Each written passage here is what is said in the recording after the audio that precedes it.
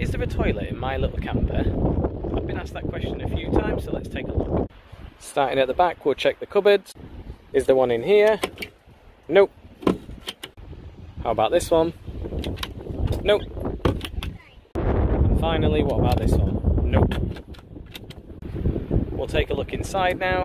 We'll check under this chair. Nope. And the other side. Nope. I'll ask my daughter, is there a toilet in our camper van, Elsie? No.